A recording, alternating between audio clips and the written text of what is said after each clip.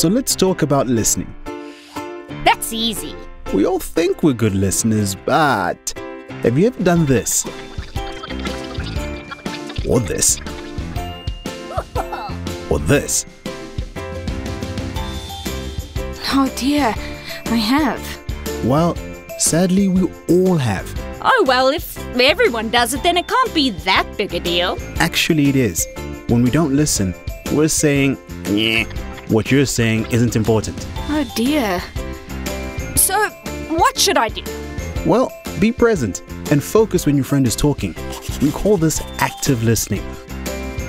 That sounds hard. Well, the more you do it, the better you become. A great way to practice active listening is to stop. Like at a stop street. Not that kind of stop.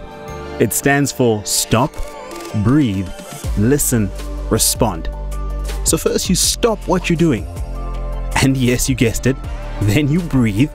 Now you're ready to listen and What if I without interrupting. And we don't just listen with our ears. We listen with our whole body. My body talks? You betcha. Look at Jim over here. What do you think his body is communicating to his friend?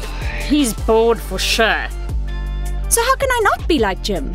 Well, make sure your eyes are looking straight at the person talking. Your feet are still on the floor. Your mouth is quiet. No talking or making weird sounds. What's next? Now you're ready to respond in a kind and patient way. Find out more about the situation, but don't try to solve everything.